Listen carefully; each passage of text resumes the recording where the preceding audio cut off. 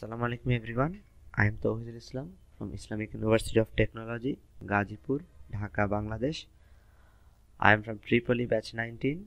In the last video, our lab teacher Mr. Nadim Ahmed explained the project that is SAP-1 architecture based 8-bit computer design and its implementation. He explained all the things how we have to make this project, how how all of this will work.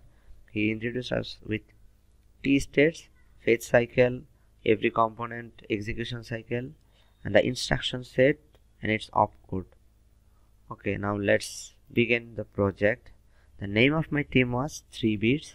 I, along with my 2 team members Abu Noman and Nafabi Sarkar, built this. We haven't used any IC in the project. On the only IC we have used, that is 555 timer IC in the clock.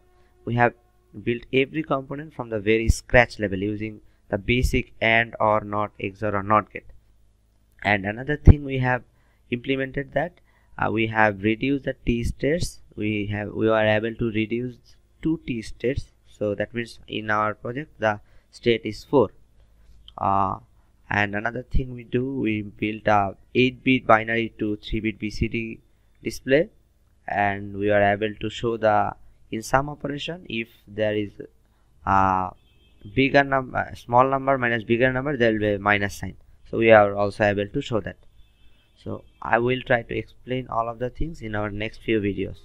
So let's start with the memory address register or MAR. In memory address register, there are 4 D flip-flop we have used. It's actually 4. D flip-flop is a register. In this D flip-flop, there are 3 inputs, that MI, D, clock. You know about D flip-flop, I guess. D flip-flop, we have connected this D with this D flip-flop. Data will come and there is a clock signal. It is sorted with these 2 NOT gate, and the output of this flip-flop we have use a tri-state buffer with MI. You can also use a AND gate instead of using tri-state buffer. So there will be output. When MI is enabled, the output will come. If any of these D or clock is not enabled, output will not come.